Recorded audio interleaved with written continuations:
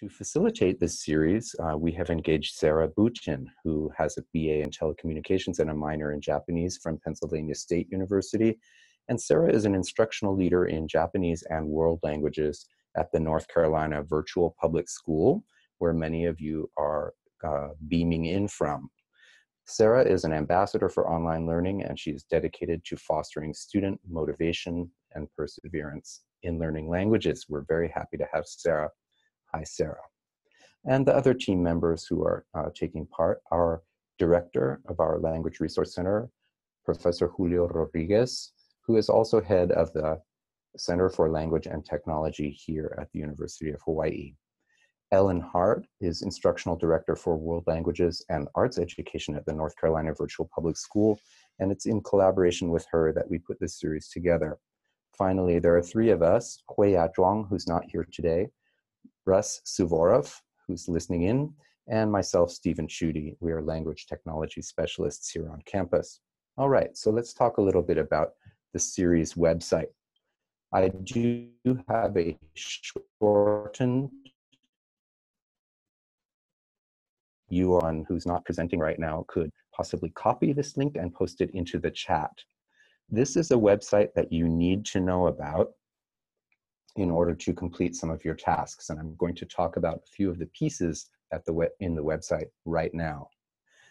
So this website is your landing pad for this series. It will take you to where you need to go.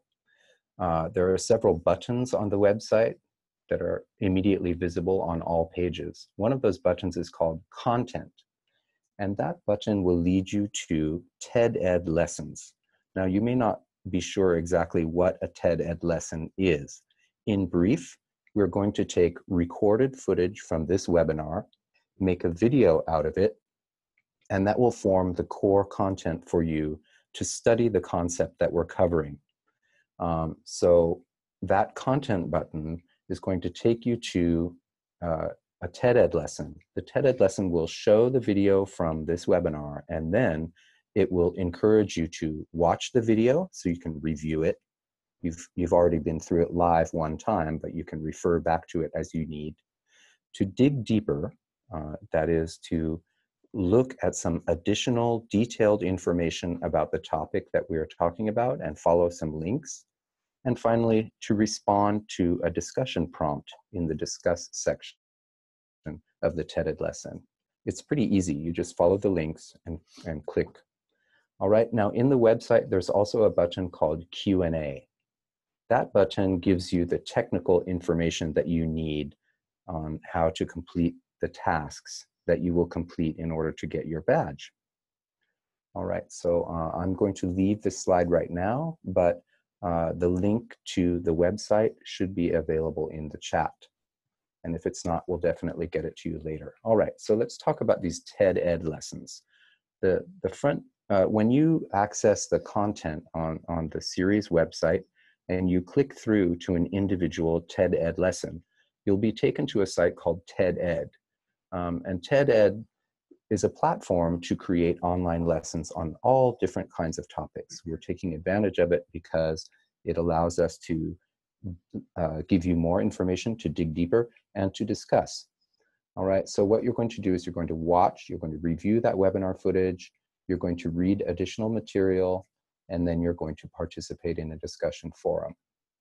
So that's going to be the case for each one of the lessons that we present in the webinar series. Finally, at the very end of the series, you're going to have a document called the 321 Assessment Roundup. And 321, in order to make this document, you're going to follow instructions on that Q&A page on the website. You're going to, there's a template that helps you create the document. Basically, you're going to make a copy of that template, and you're going to share that copy. This is a Google Doc that you're making a copy of. You're going to share your copy so that other people can look at it. And the people that you want to look at it is us. We're going to be looking at your 321 reflections. And then you're going to tell us where the document is. Your new copy of that document that you made, you're going to report the URL of that to us so that we can go and look at it. All right, that document is only going to be one document that you're going to hand in at the very end of the series. You don't have to do it every time. It's a cumulative product that you're going to hand in at the end. All right, so during the sessions, we're going to be using this Zoom webinar platform that we're in right now.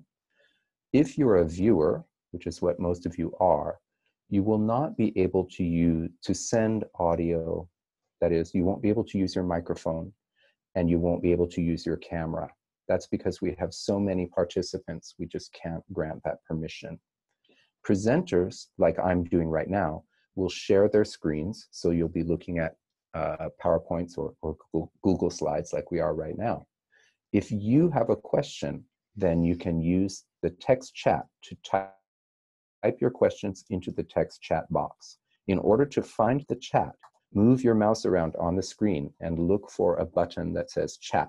On some machines, it seems to be towards the upper left. On some, it seems to be center bottom.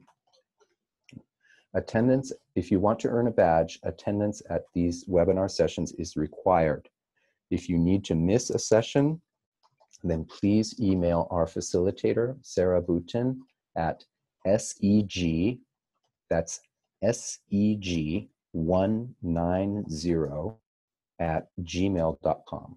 Again, Sarah's email address is SEG190 at gmail.com. In order to earn the badge, you're going to complete 3 things. You're going to attend these webinars. You're going to go through the TED Ed lessons and participate in the discussion thread there. That means posting comments on a discussion thread using text. And you're going to submit the 3-2-1 roundup reflection document at the end. If you do all these things, then you will receive a badge. And if you're interested in continuing education units in your own school system, then if you gave us contact information for a supervisor, we will follow up with that supervising person. If you are a North Carolina virtual public school teacher, then this is already taken care of. We're already in contact with Ellen Hart, and we will get the continuing education units to you. All right, so that concludes my housekeeping.